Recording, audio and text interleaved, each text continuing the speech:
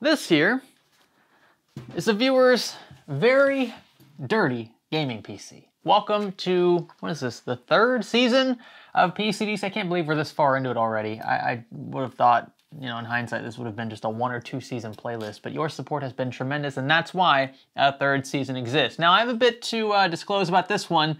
Not only is it, yes, extremely gross in many respects, but it's also kind of sort of broken. See, I picked up this system knowing that there was a thermal issue. Apparently the CPU just gets way too hot, way too fast, which sounds like a dead pump, but according to them, the pump isn't dead because I can feel fluid churning, etc., etc.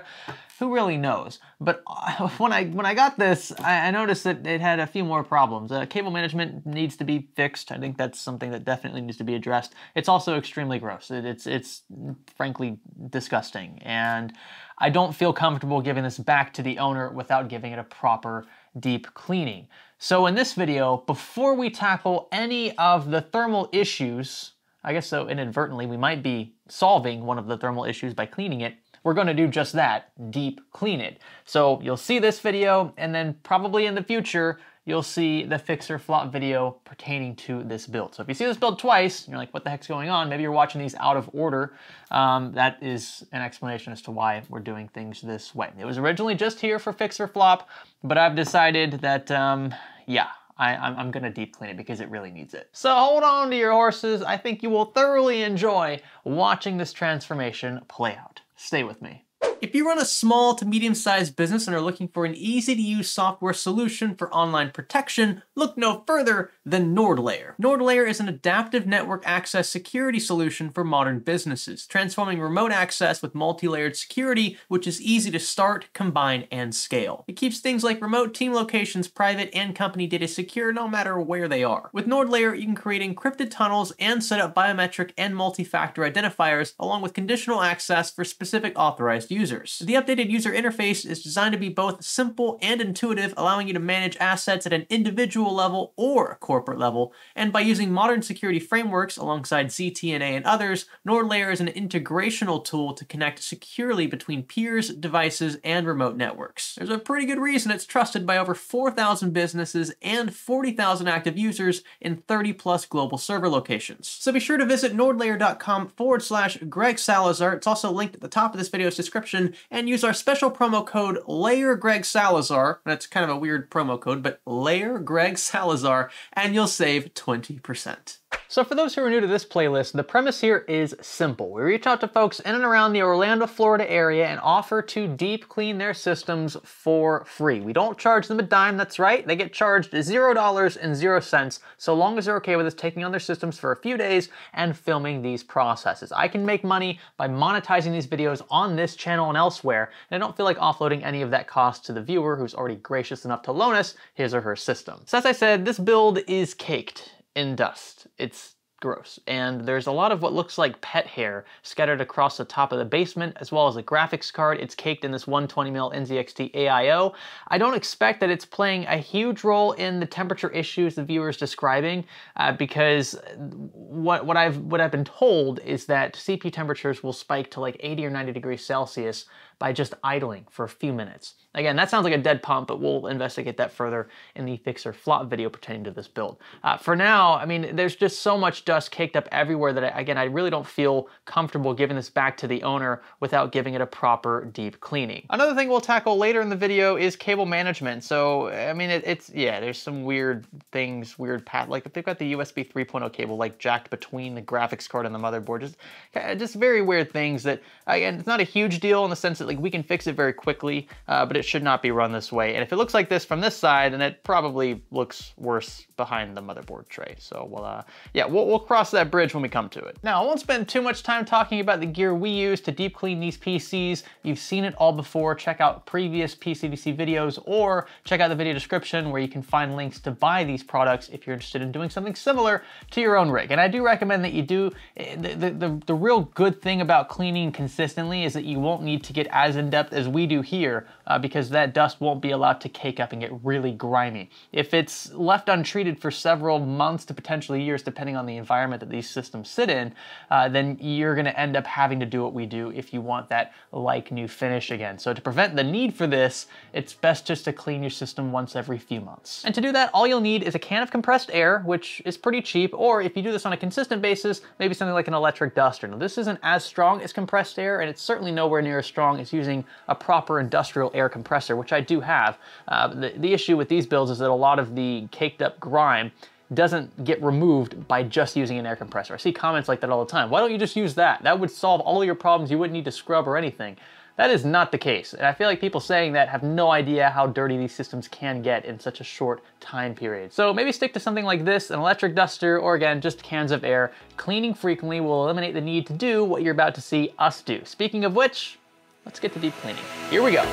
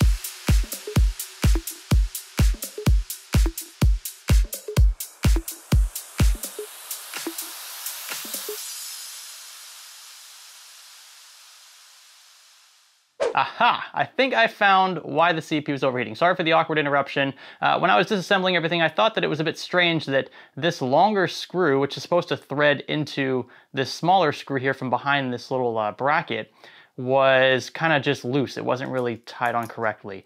And what I noticed is that this screw is actually a different thread size than the other 3 screws used in this bracket. The way NZXT does it, it's really strange. But anyway, this doesn't thread properly. And as a result of that, this isn't mounted to the backplate correctly, which can result in uneven mounting pressure. In fact, if you notice earlier in our footage, when I first removed the AIO, there was a bit of uneven distribution of thermal paste. One corner of the CPU did not have thermal paste covering the IHS. And that's a big no-no because the entire IHS conducts the heat, right? Not just a portion of it.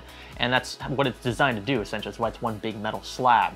So I'm willing to bet that that's why their temperatures continue to climb. If you have one portion of your CPU that is not making contact with the cold plate of whatever cooler you're using, you're gonna have a bad time. So we have a solution. Now, I don't have additional mounting gear for the previous AIO used, but what I do have is something better, in my opinion. That's the Be Quiet Shadow Rock 3. Now, I know what some of you are gonna say, Greg, you're downgrading this person. It's no longer liquid cooled, it's just vanilla air cooled.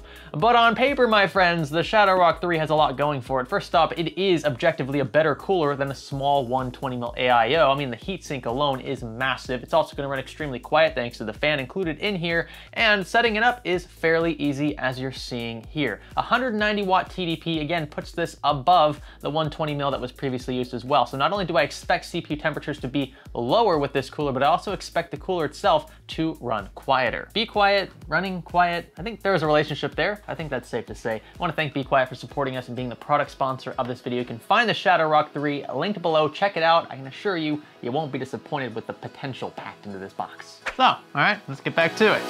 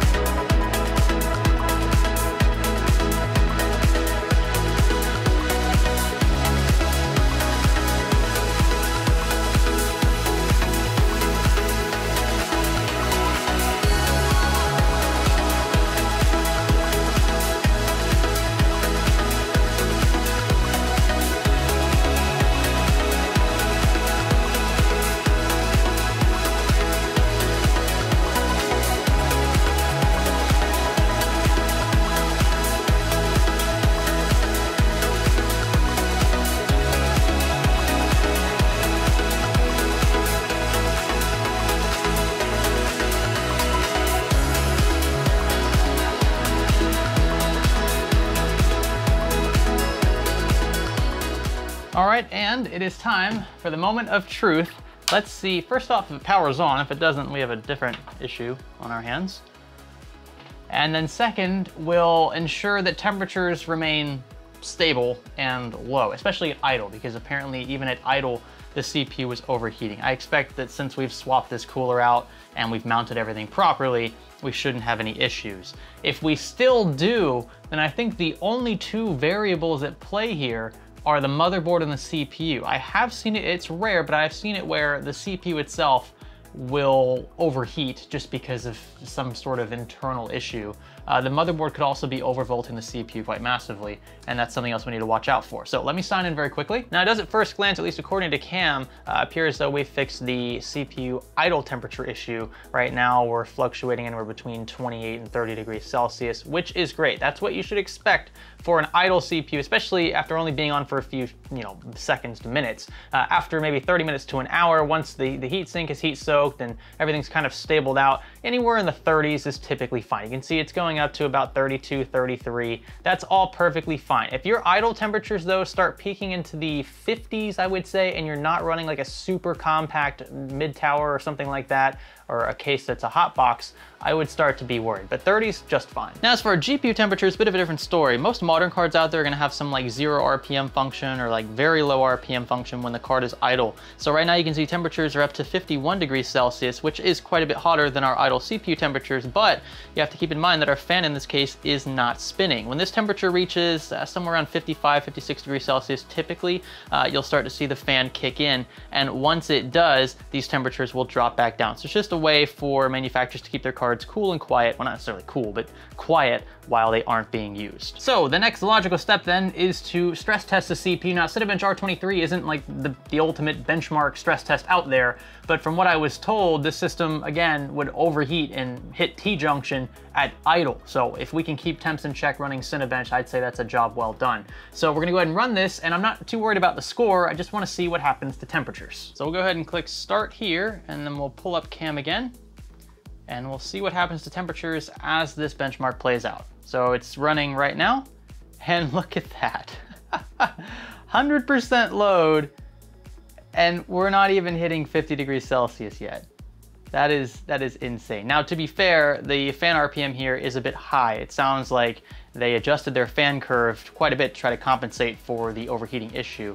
We could definitely fix that before sending this back. But at this point, I'd say job well done. Even if we ramp back fan RPM by a significant margin, we're still gonna have very acceptable temperatures under load. This test, mind you, is with the left side panel on. Just figured I'd throw that out there. We're not trying to make this seem like it's any better of a build than it has to be. So here we are. We actually don't need 2 videos. Look, as much as I would like to milk this build and make 2 videos that I know we're gonna do quite well on the channel, just historically speaking, I think that's safe to say, I'm not gonna do it just for the heck of it. The whole point of Fix or Flop is to kind of go into it blind, just like all of you, so that we all as a collective whole can kind of share in the enigma that is the broken system at hand. And I already knew, I mean, when I took this build apart, I knew when I saw that bracket that had the incorrect screw being used, I knew that was why temps were so high. When you have 3 of the 4 screws tightened down, and that 4th screw is basically not doing anything because it wasn't even threaded in, it was just kind of sitting there, you're gonna see some pretty toasty temperatures. And in this case, temperatures were throttling at idle, which is never good. Again, it sounded like a dead pump, but if you don't mount your AIO correctly, you could also kind of see that symptom where, you know, temperatures are just way too high. We've actually talked about this in a dedicated video, so if you're interested in learning more about that in different cases where your CPU could overheat, check it out. It is linked below. But for now, I'm satisfied with the way this build's turned out. It is so much cleaner. Cable management looks so much nicer in my opinion, especially behind the motherboard tray. And we've got this pretty sweet upgrade here, courtesy of Be Quiet in the Shadow Rock 3. Now, as I said before, if you want to check out our cleaning gear, it's nothing special really, just a lot of household items, save the electric duster, which I think is the one more expensive thing you could buy if you wanted. Otherwise, just stick with cans of air, or even an air compressor will do the job just fine. You can find all that linked below, and your support through those Amazon affiliate links would be appreciated. With that, if you guys enjoyed this video, be sure to let me know by giving this one a thumbs up. That would be greatly appreciated. Leave a comment down below. Consider subscribing if you have not already. And I suppose I'll catch you in the next one. My name is Greg. Thanks for cleaning with me.